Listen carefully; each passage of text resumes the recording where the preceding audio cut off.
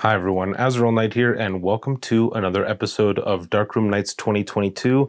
This is part 4. If you're not aware, Darkroom Nights is a mini-series where I create a box set of my favorite black and white photos of 2021. If this video interests you, be sure and check out the others. I've created a playlist, link in the description, and I also have a daily contest. The only way to enter the contest is to join the Discord, also link in the description. For those of you who choose to pre-order my box set, you will get 50% off plus free worldwide shipping. In the last episode, I did a double bill because 2 of my favorite photos of the year happened to be on the same roll. That actually didn't happen once, it happened twice. You're going to see another part of this series containing 2 photos from the same roll. Not this episode though. I'm going to slow things down a bit with a photo from one of the greatest road trips I've ever taken. Let's get started.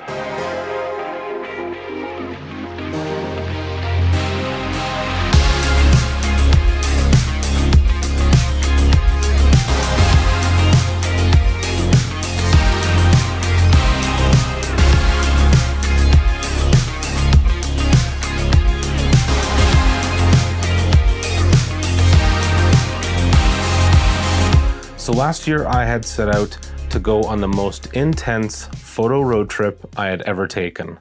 There is a stretch of land in Alberta here called the Cowboy Trail. Now, depending on the source, it goes from Mayerthorpe to Lundbreck Falls, but some people seem to think it takes a dogleg over to Cardston, but it is at least 584 kilometers long. It took me days to traverse. I mean, I stopped in every small town. I hit as many landmarks as I could. I stayed in great hotels. I stayed in also great hotels. I was going to say less than great hotels, but they were all kind of nice.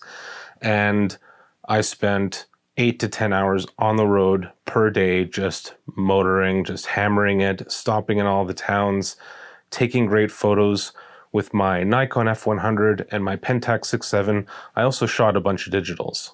Now, the one thing that I didn't do was record any of it. I wanted this to be like meditation. I wanted to be in complete solitude, so I didn't take any video, and I only recorded my thoughts by writing them down in a journal, actually. I regret nothing. It was an amazing experience. It was so peaceful.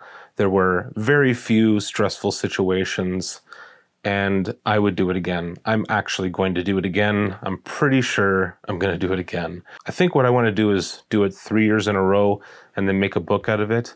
I was going to make a book out of just the first trip, but honestly, I don't think I captured enough. There's just so much.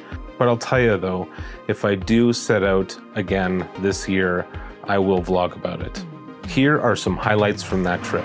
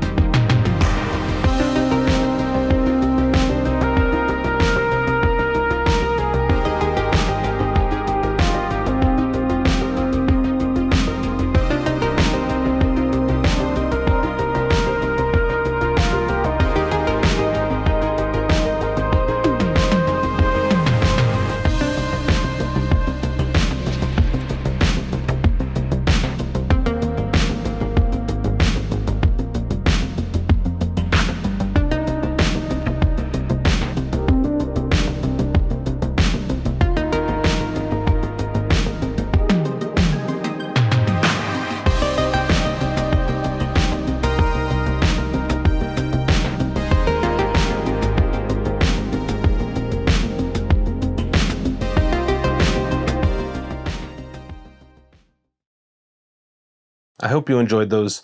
Now, this photo here is probably my favorite photo from the trip. Not necessarily my favorite in the way that I think it's the best photo, but I think it's the best photo for this situation. It is an image that looks good, blown up or small, and I've also already printed this on 11x14 and it's hanging in my hallway. Here is the negative I'm working with today. As you can see, it is a really good, well-rounded negative. It's not too dense in the sky, and there is some really dark details down here. And like I said, I've printed this already, and what I found was a good old split tone did the job. First, I went over it with a 0 filter, and then a contrast 5 filter. I was able to maintain detail in the sky and bring out those clouds without overexposing the mountain area. It's an overall fantastic image and one of my best blow-ups. Because of all this, today should go pretty smooth. Today's image was captured on my main medium format camera, the Pentax 6.7. The other thing that I almost forgot to mention is that the mountain is called Mount Dungarvan and was captured from Highway 6 last September. The film used was good old trusty Tri-X, shot at box speed. The paper I'm going to be using today is not pictured here because I don't have the box for it. It's in one of my paper safes. However, I am almost 100% sure it is Ilford Multigrade 4 Pearl. And to round things off, I'm going to be using Ilford Multigrade Developer. Now, this thing is more than a couple years old. I'm going to say on the low end it's 2 years, on the high end it could be 4. We'll find out if it still works. Every time I've said that so far, I haven't been disappointed. You might have seen a couple episodes ago, I used Photographer's Formulary Liquidol. That bottle was at least a year old. It worked out just fine. I've got faith. I've got a lot of faith. Okay, folks, I got a bunch of stuff that I gotta tell you before I get into the first test strip here. First off, I tried the multigrade, and all I did was pour it out and realized that I didn't want this developer anywhere near my paper. So while it might have produced an image, there was a bunch of floaties. It looked horrible. If you haven't used multigrade before, it doesn't look like this. It doesn't look like root beer. It looks like club soda. It is practically clear. I didn't want any unforeseen circumstances to arise that I would only realize when it was too late and I was done printing. So I dumped it, and I decided to try the Arista Warm Tone Developer. And I used this stuff last year, so it's only a year old, and I remembered that the main issue was the developing time. But it only really dawned on me while I was developing it, and it was in the soup for 2.5 minutes, and nothing happened.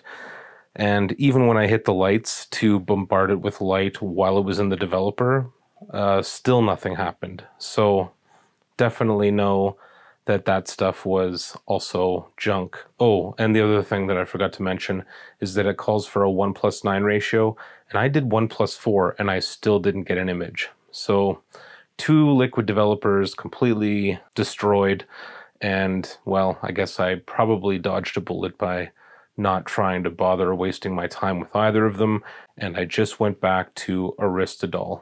So here's the first test strip with a contrast level 0 and 2-second intervals. So 2, 4, 6, etc. I wanted to get a better idea of what the proper exposure was, so I developed a second test strip, and that is this one here at half-second intervals. All right, I just had to fix that exposure because it did not look on camera the way it's supposed to look. But yeah, half a second, 1, 1.5, 2, 2.5, 3, etc. And I thought half, 1, 1.5, 2 was pretty decent. So between 1.5 and 2.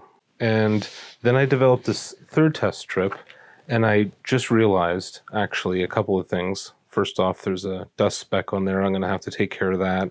There's another one there. I'm going to have to make sure I take care of that. But I actually buggered this up. I did 3 seconds by accident. I just realized this as I was looking at the last test strip. So it's a good thing I stopped. Sometimes just talking to the camera helps me work things out. But going back to the second test strip here for contrast level 0, I'm thinking 0, 1, 1.5, 2. I'm thinking 1.5. So I do 1.5, and then I'll do half-second intervals on the contrast level 5. But first I'll try and get the dust off of it. Here's my next test strip, and I did forget to get rid of these specks of dust, but that's okay because it's just a test. And in this case I did 1.5 seconds on contrast 0, and then 1/2-second intervals at contrast 5. And then I made this print doing 1.5 seconds each. I did blow out the dust, but this little guy here seems to be persistent. I'm going to have another look at the negative after this and see if I can blast that guy out of my negative. I'm having a bit of a creative conundrum. I don't even know if that's the right phrase, but basically I do love the way this looks, but I'm not sure if this is the exposure that I want. Maybe yes, maybe no. I'm sort of 50-50. I'm looking at it, and again, I love the way it looks. The foreground is really well exposed. The only thing, and this is the same as on my 11x14, is that the shadow up here looks a little hazy. Now, this is pretty realistic because, you know, when you look at things that are far off, you get that hazy look. So it does stay true to that, but in some ways it also looks a little underexposed. Now, if I go back to my test strip here, and if I increase that, I will end up making this area too dark. If I take it to 2.5 seconds, which is 1/2, 1.5, 2, 2.5, it definitely ends up being too dark. If I take it to 2 seconds, it still looks pretty dark in the foreground. Now, I do have experience dodging and burning, but I don't know if I'm prepared to dodge and burn 15 5x7s. It's a tough call. Okay, I think I know what I'm going to do. Going back to my 0 contrast filter exposure test, I went with a 0, 1, 1.5. I went with a 1.5 here, and then I ended up going with a 1.5 on the 5, and I ended up with this. As you can see, a 1.5 second on the 5 continues to darken the skies. So what I think I need to do is take my 0 contrast filter down to 1 second and then do a 5 contrast exposure like I did here and see if I can darken it up here without over darkening the skies. That's what I'm going to do. It's a bit of a backpedal, but for the sake of getting the image just the way I want to, I think that's what I need to do. I've done a few more test strips now, and I gotta say I'm starting to lose my mind here because I'm trying to figure out a perfect exposure when there might not be one, you know, without dodging and burning, which would mean that I would have to start over because I would have to stop down on my lens to give me enough time to do the dodging and burning. But let me just take you through what I've done in the last few tests. This one here is 1 second with 1/2 second intervals at contrast level 5, and 2.5 gives a pretty good exposure, but I wasn't quite happy with it. So what I wanted to do next was just look at how the contrast level 5 affected the image. And again, 1/2 second intervals, 1/2, 1, 1.5, 2, 2.5, 3. So then I thought, well, let me do a 3 second exposure at contrast level 5, and then a 1/2 second exposure at contrast level 0. And here it is, 3 seconds at a contrast level 5, and 1/2 second at a contrast level 0, and it's too dark.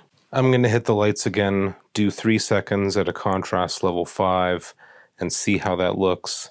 If it's a nice balance of foreground and background, I'm going to go ahead with this. This is easily the most test strips I've done since I started this marathon. I think there's 2 more in the garbage. Yeah, way too much. Overthinking this. Like, this looks okay. This is my original, final print. I feel like the mountain could be punchier, and since that's the main subject, I should try and focus on that. But yeah, heading back to the enlarger now, hitting the lights. All right, folks, if there's one thing that I did this episode is overthink the strip test process. After you saw the last footage there, I ended up doing several more strip tests, And I was like, I'm not even going to subject you to my line of thinking. I'm just going to get to the end of it and tell you what happened. And after testing it in split tone and just a 5 and this and that and the other thing, the exposure that won was a single exposure at contrast level 3. That's all it was. Medium contrast, 2 seconds, and here's the shot. It is a very well-balanced image. I think I was asking too much to go in the extremes of a 0 and a 5 and the combination of the two. Sometimes the simplest answer is the best answer, and in this case, I got a really great shot. There's a nice detail in the sky, there's nice detail in the mountains, and the foreground is also well represented. I want to give a quick shout out to Dennis for his generous donation to the cause here. If you're interested in supporting this mini-series and letting me know that I should do it again next year, follow the PayPal link in the description. Today's contest is going to be a little bit different from the previous ones. Head on over to the Discord channel, link in the description, go to the Darkroom Nights 2022 section, and post your favorite photo of 2021. I'll pick a winner, and you'll get a free print. Well, that's all for now. I hope you enjoyed this episode. I don't know if I did. It was a bit of a roller coaster. Of course, as soon as I say that everything's going to be a-okay with that multi-grade developer, everything went right downhill from there. Hopefully, it'll be better tomorrow. If you like what I do around here, you could support me on Patreon. Through my Patreon, you'll get things like early access, free prints, and your name in the credits. You can also follow me on Instagram and Twitter. And until next time, stay classic.